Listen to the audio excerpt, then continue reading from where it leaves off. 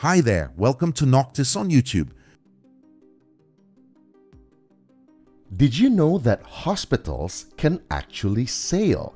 Yes, you heard that right. Hospitals on ships, commonly known as hospital ships, are a reality. A hospital ship serves as a floating medical facility. Most of these ships are operated by the military, especially the Navy. They are typically used in or near war zones. However, they are not uncommonly deployed during natural disasters in various regions.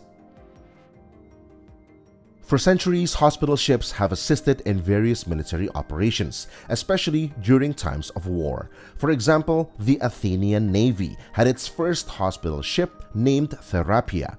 Meanwhile, the Roman Navy built its hospital ship called Aesculapius.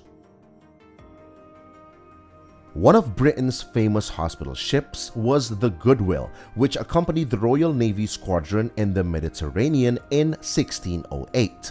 At that time, this ship was used to accommodate the sick transported from other vessels. Later, during the British expedition to China in 1860, the steamships HMS Melbourne and HMS Mauritius became the first ships equipped with genuine medical facilities. These ships were managed by the Medical Staff Corps and provided extensive accommodations for patients, including operating rooms. In the same year, the United States Navy's hospital ship, the USS Red Rover, also operated during the American Civil War. In the following year, many hospital ships were built to support military operations, especially during World War I and World War II. Two of the most popular hospital ships during that time were the RMS Aquitania and the HMHS Britannic. Today, modern hospital ships continue to operate and are managed by navies to support various military operations and provide assistance during natural disasters. The United States Navy, for instance, has two active hospital ships, namely the USNS Comfort and the USNS Mercy. However, before being operated as hospital ships, the USNS Comfort was originally named SS Rose City and served as an oil tanker, while the USNS Mercy was formerly an oil tanker named SS Worth, part of the 𝗤𝗂𝗀𝗀𝗀𝗀𝗀 class. These twin ships are essentially floating hospitals, each with a capacity of 1,000 beds and equipped with various facilities like a typical hospital, including blood banks, morgues, and oxygen production facilities. However, unlike regular hospitals, these hospital ships are not designed to handle patients with contagious diseases such as cases of COVID-19. Interestingly, these ships have legal statuses as non-combatants. This means that Comfort and Mercy are equipped with defensive weaponry but are only allowed to use those weapons for self-defense. They are also not permitted to transport Navy personnel with combat specialization such as naval aviators, special operations forces, Marine Corps personnel, or officers of the submarine and surface warfare communities. Due to the restrictions on carrying combat specialized Navy personnel, these ships are often staffed by civilians from the Military Sealift Command. So, have there been cases of attacks on hospital ships? The answer is yes. There have been several incidents where hospital ships were also targeted. For example, during World War II, several hospital ships were attacked and even sunk by enemy forces. One such incident involved the HMHS Rohilla, a British hospital ship which was torpedoed by a German submarine in 1914. This event resulted in the death of 85 people on board. Another attacked hospital ship was the AHS Centaur. This Australian vessel was attacked and sunk by the Japanese submarine I-177 under the direct command of Hajime Nakagawa. The incident occurred off the coast of Queensland, Australia on May 14, 1943, resulting in the deaths of 268 people on board. Nakagawa was later sentenced to 4 years as a war criminal. However, one nurse, Sister Ellen Savage, who served on the AHS Centaur, managed to save herself and her surviving colleagues by using a life raft and struggling in shark-infested waters. Her bravery earned her the George Medal. In April 1945, the German hospital ship SS Wilhelm Gustloff was attacked and sunk by a Soviet submarine, resulting in the deaths of 9,400 people. This incident is considered one of the world's largest maritime disasters, second only to the sinking of the RMS Titanic in 1912. In 1950, during the Korean War, the United States Navy hospital ship USS Benevolence was attacked by North Korean aircraft, resulting in the deaths of 23 people on board. 41 years later, during the Gulf War in 1991, the U.S. Navy hospital ship USNS Mercy was attacked by Iraqi forces, who fired missiles at the ship. Fortunately, there were no casualties in that attack. In 2015, during the Yemen conflict, the coalition led by Saudi Arabia was accused of attacking a hospital ship belonging to Doctors Without Borders, which was anchored off the coast of Yemen. The coalition denied responsibility for the attack, and the incident was condemned by the international community. To address these attacks on hospital ships, the Geneva Convention of 1949 was established. According to the Geneva Convention, hospital ships are immune from attack and shall be respected and protected at all times. This was further clarified in the Second Protocol of 1977, which states that hospital ships shall not be the object of attack.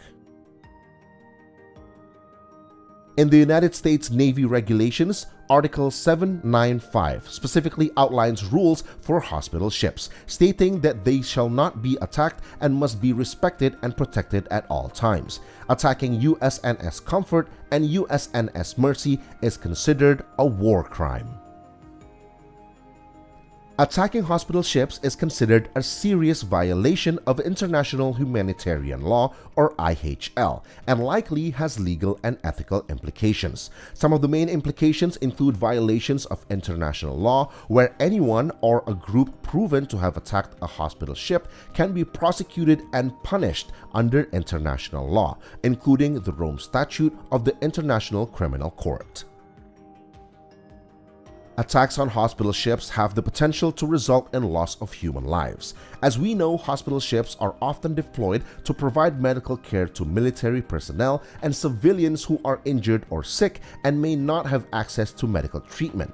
Moreover, attacking hospital ships can cause significant damage to medical infrastructure. This can disrupt medical services and care, with long-term impacts on public health and well-being. The psychological impact on patients, medical personnel, and ship crew members can also be disturbed by attacks on hospital ships. Such attacks are feared to cause long-term trauma and emotional stress. It is for these reasons that hospital ships play a vital role in providing health care to military personnel and civilians. To support medical operations in various regions, many countries now have their own hospital ships. For example, the 𝗤𝗂𝗀𝗀𝗰𝗁𝗂𝗋, built by the CSSC company in the Tianjin shipyard, China in 2021. This 174-meter-long, 37,000-ton ship offers medical services, including 6 operating rooms, 102 beds, 7 ICU beds, and 90 self-care beds. The ship is also equipped with facilities such as classrooms and a simulator room for training medical professionals, meeting rooms, workspaces, accommodations for 612 people, and a K-12 academy for volunteer children working on board. The 𝗤𝗂𝗀𝗀𝗀𝗰𝗁𝗂𝗋 has operated in Africa and served as a floating training facility in Dakar, Senegal. The ship has joined other hospital ships such as the 𝗤𝗂𝗀𝗀𝗀𝗃𝗄𝗃.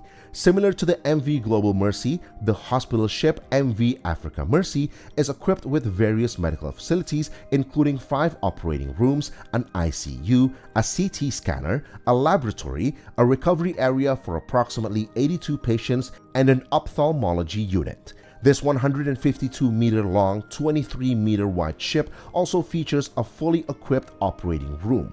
Other facilities on board include 126 cabins, a school, a library, a laundry area, restaurants, cafes, a shop, and a supermarket. Additionally, Spain owns the Esperanza del Mar hospital ship, built in 2001 by the Guion Yard of the Izar Group. Beyond its role as a regular hospital, Esperanza del Mar can also carry out ship rescue operations. The ship can transport containers for scientific research and provide logistical support in disaster-stricken areas. It is even equipped with a helicopter landing pad and helicopter refueling facilities. Apart from these 3 ships, Indonesia also has its own hospital ship of the Sudiro Husodo class named KRI Dr. Rajiman Weddiodiningrat. This ship, belonging to the Indonesian Navy, is named after Dr. Rajiman Weddiodiningrat, a doctor and national figure in Indonesia. The ship, measuring 124 meters in length and weighing 7,300 tons, boasts adequate medical facilities, including radiology rooms, surgical rooms, post-operative rooms, maternity wards, emergency rooms, laboratories, morgues, and treatment rooms for 46 people. KRI Dr. Rajiman Weddiodiningrat can accommodate 163 ship crew members, 18 helicopter pilots, 66 medical staff, 158 patients, and 280 volunteers. The ship also carries 3 helicopters and 2 ambulance boats on board. It was planned to assist the Palestinian people after Israel's bombing of Gaza in 2023. Throughout the years, hospital ships have dedicated themselves to assisting humanity during conflicts, wars, natural disasters, and various disease outbreaks. We should appreciate the healthcare professionals and ship crews who serve on these hospital ships.